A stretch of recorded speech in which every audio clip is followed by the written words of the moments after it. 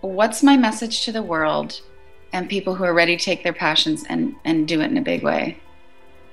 You know. That's my answer. You know. You know the answer. You know what feels good. You know what you want.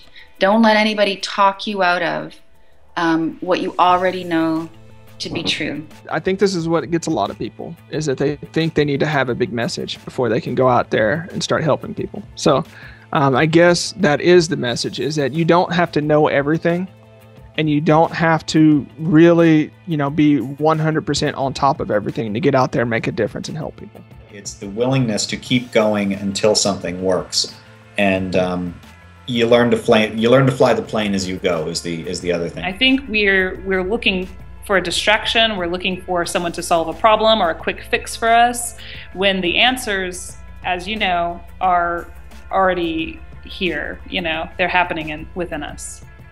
When you need to get off your couch and turn off your television, ideally destroy your television, sell your car, and just start doing stuff like make work that matters. I just want to remind you that if you're in the mindset of I can't, you actually can. I had no idea what I was doing a few years ago, but have developed a small sustainable business, and you can too. Everybody has a different definition of freedom. Mine is what it is, yours is what it is, it's all good. The point is you can achieve it, and my goal is to kind of get you to that point of achieving it. We're here to know the divine, to be a reflection for the divine to see itself.